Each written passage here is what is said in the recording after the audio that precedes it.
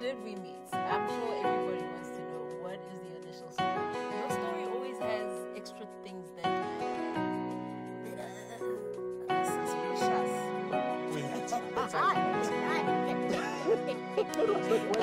I'm going.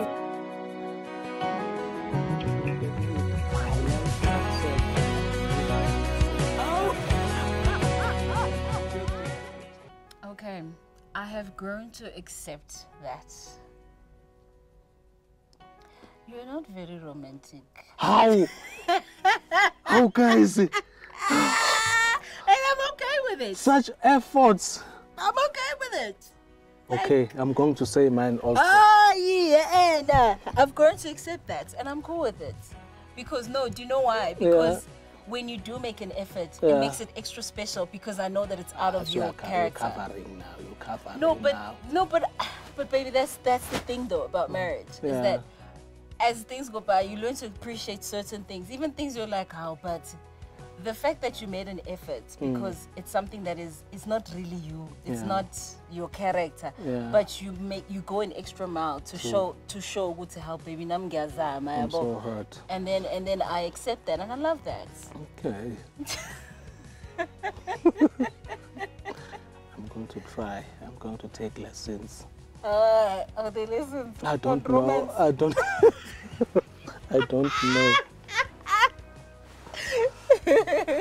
Okay.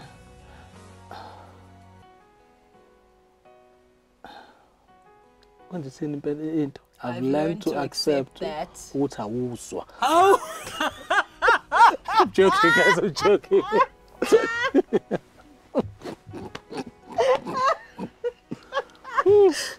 So keep my secrets. Okay, I've learned to accept what. Singing dad.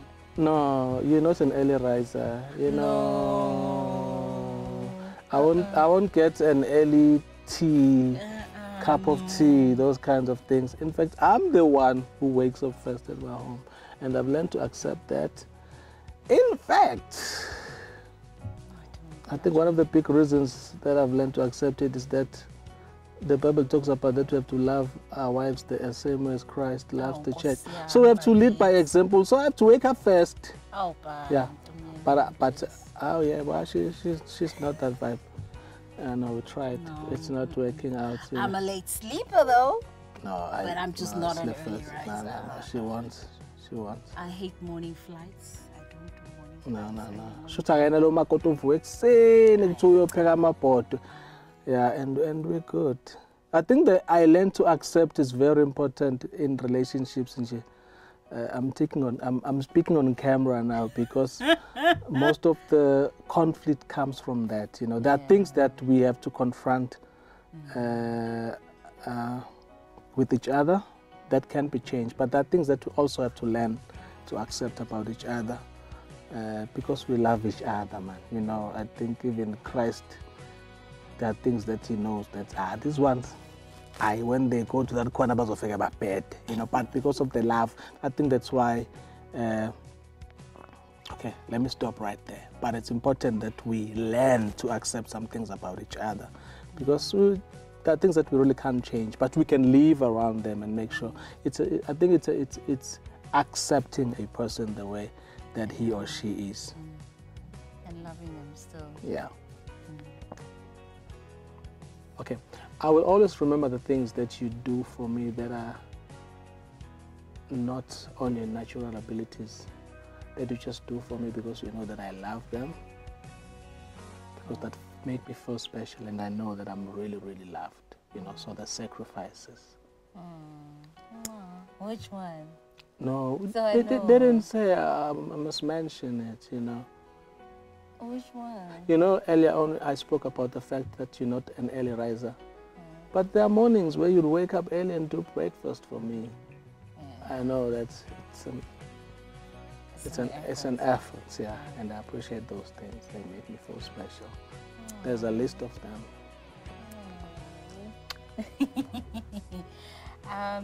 With me, I'll always remember the way that you were there for me when my mother passed away.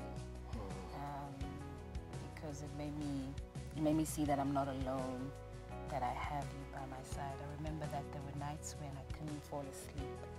And he would sit with me.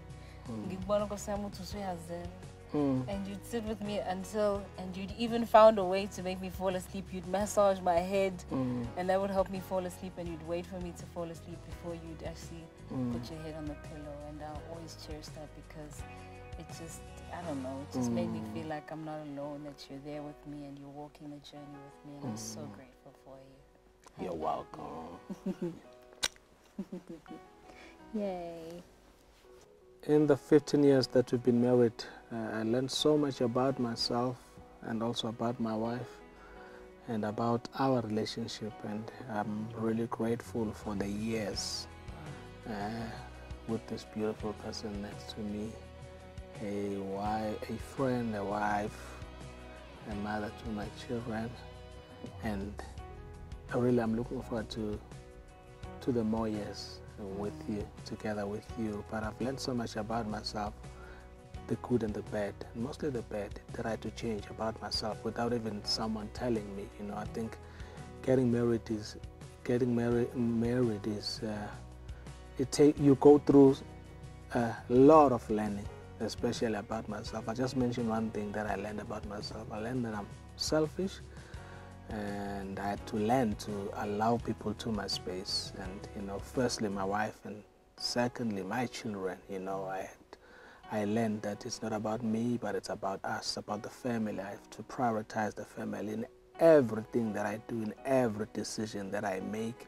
And I've learned also to improve in my prayer life, because I have to pray for my family, you know. And there's no way this thing would succeed if me as a man, I don't pray for my family. I have to spend time praying for my family when I'm alone, you know, pray with them. You know, not only do I pray for them, but I also have to pray for them. And one of the things that I've learned, that it's important that my children see me pray for them and hear me pray for them. Angisho phela ukuthi now when you're praying in your closet, you're shouting so that they can hear that you're mentioning them. But they just need to know that Daddy prays for us. You know, that's one of the things that I've learned in my marriage, and I've really enjoyed, and I still continue to enjoy the company of my wife. She really is a friend, and she never got boring. You know, we were taught that when we get married, you know, masbuga usually the couples, people just get boring. They just become ubaba nomama Mbatha, you know. But I think we have learned and tried our best to preserve the friendship in everything that we do, to make sure that we, more than anything, we are best friends, you know, and we support each other. And I appreciate my wife. Thank you, people, for understanding, you know. And things don't always go the way you would want them to go, you know. But we have the common goal, but sometimes we make plans, we make decisions. Sometimes things just become a mess. Things don't go the way we had planned them. But my wife has never came back to me and said, you are a failure as a husband, you know. When I feel sometimes that I deserve that, but there are words that she won't say to me. But it's always words of encouragement, even when there's confrontations, you know, it's constructive, because we're building a family together, you know. I really appreciate that. I appreciate that unkosikazi wami uyangihlonipha. You know, she respects me, and she knows how to talk to me, and I feel I have a reason to go home after work, you know. There's nothing sad as hearing someone saying, no, I don't even want to go home after work. Can we just drag it for another hour? No. You know, I always look forward to going back home because of my wife. She has really made our house a home, you know. So I really appreciate you for that. And happy 15th anniversary, and looking forward to more years with you and to achieving so much. And by God's grace, we've really achieved so much, and we trust in God for more. And I thank you for partnering with me even in our faith, when we believe God for the impossible, and we've seen God doing the impossible and the supernatural in our lives, and we trust Him for more. Happy anniversary. Happy anniversary. Oh man. For me, in the 15 years that we've been married, I remember one of our first arguments when we got married. we realized that we argue a lot in the mornings, and it was petty things, like really petty things, like the toothpaste is in the wrong place, the toilet seat, like really petty things. And we realized that the reason why we ended up arguing and having so much conflict in the mornings was because we hadn't eaten. We were just hungry. We were just hungry. Not angry. We didn't have problems. We weren't angry. We were hungry. We were just hangry. Angry. And we've learned, one of the first lessons that we learned in our marriage was never to make sure that we've eaten before we have a serious discussion. Because sometimes it's easier when the stomach is settled to resolve issues and to come up with solutions for problems when the stomach is full, because you think clearer. Your heart is also more receptive and more open as well, and more joyful. So that's one of the first lessons that we've learned, and I'm so grateful to God for that you found me. I'm truly grateful that you found me. I honestly, growing up, I didn't believe in love, which is kind of weird because I married so young. I remember I didn't even want to get married at some point, but I still ended up getting married very young. I don't know how you convinced me, but I think one of the scriptures that you sent me while you were still in pursuit. You sent me a scripture, baby. My God. The scripture that says, I think it's 1 John 4:18, that says that there is no fear in love. Okay. You sent me that verse. That verse, like I was sold. That verse for me was like, like how does he know that I have an insecurity when it comes to love? How does he know that I'm fearful when it comes to love? The only way that he could know that is if he is connected to the Father, because the Father knows my innermost desires and my innermost thoughts. And for me, that was a revelation that you are close to the Father, and because you're close to the Father, then I can spend the rest of my life with you. Because growing up as a girl, it was so important for us to find partners who have a solid relationship with our Heavenly Father and with Christ and the Holy Spirit. So I'm truly grateful to God for your life. I thank God that you have been such an honorable man. You are honest. Too honest sometimes. Brutally so. And I'm grateful to God for that, because Mina, I like things to be hunky-dory and smooth. I hate confrontation, but you've taught me that things need to be spoken about. I would try to shy away, but you've opened up my heart to express myself. I've learned how to express myself freely. I've learned that in you I have a home. You know, whenever I'm with you, I feel at home. I feel at peace, and I'm so grateful for that. When I'm in your presence, there isn't a hint of dispute or torment, but in your presence I always find peace, I always find love, and I'm just grateful to God for that I have a husband who is honorable, who is dependable, who is trustworthy, who is honest, and more importantly, who is God-fearing, who has led our family by example. On days when I didn't want to pray, I'm like, oh Lord Jesus, okay. But I'm just so grateful to God that you really do love me as Christ loves the church, and I am honestly thankful, and because of your love it is easy for me to submit to you.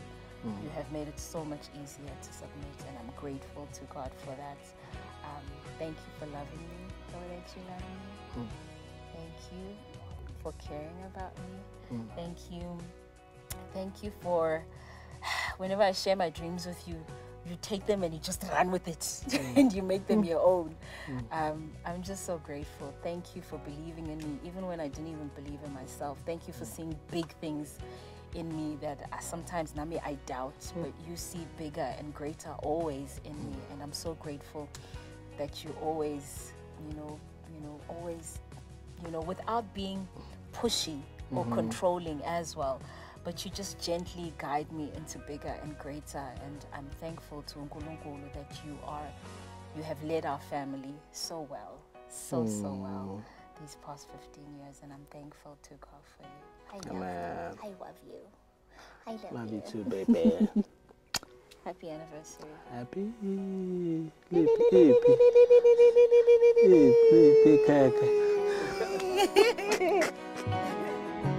To accept what I will for. Oh!